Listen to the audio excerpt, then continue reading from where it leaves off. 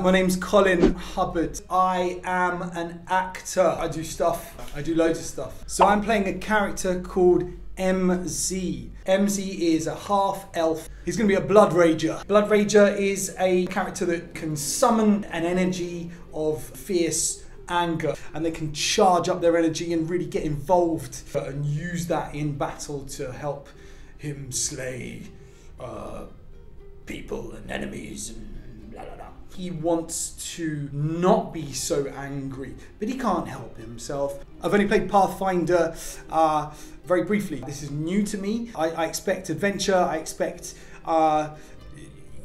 things to happen.